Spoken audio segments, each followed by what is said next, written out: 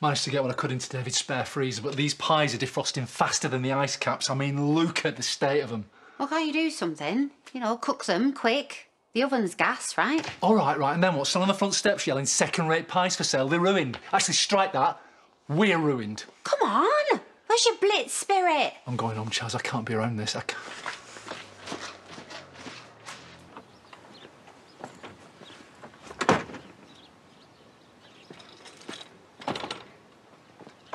Paddy? You off on a call-out? Yes, something like that. Don't suppose you fancy a bit of company, do you? Kind of miss being a full-time vet, if I'm honest. That sounds really good, but... But you don't want to be seen with a crazy lady who attacks people in the street? No, I didn't say that. Oh, why not? It's true, isn't it? Oh, Paddy. Should have controlled my temper instead of flying off the handle like that.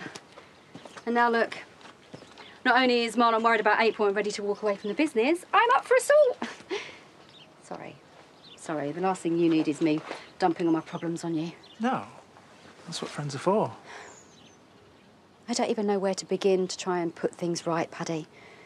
It was the heat of the moment and I just snapped. Maybe Brenda's right, you know, maybe I do need to be held to account for my actions. Sorry, I'm doing it again. Please, just go to your calls. It's nothing I wish I couldn't put off, believe me. Do you ever wonder how you'd do things differently if you could go back and start again? Yeah, like, all the time. But the only thing we can change is the future, right? Yeah.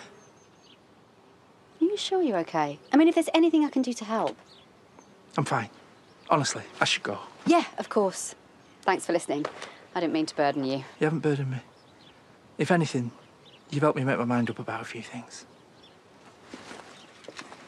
Rhona, we'll figure this mess out. You'll see. Well, things weren't too bad today, were they? Everyone still hates me. Well, I don't. Or loads of other people. I don't know which is worse, going to school or having Dad on my case every 5 minutes. No, he's just worried about you. Now, every day will get better. You'll see.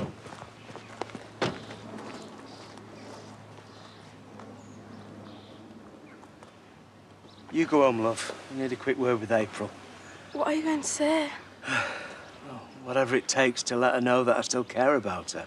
Well, we all do, right? April, love, just wait. My Dad told you to stay away from me. Yeah, I know, but I'm your granddad. Surely we can find a way of sorting this out. You're very special to me, April, you know that. I miss you so much. Why is she staring at me? Won't she ever leave me alone? Kathy, I said go home, love. I'll catch up with you. It's not going to change anything, is it?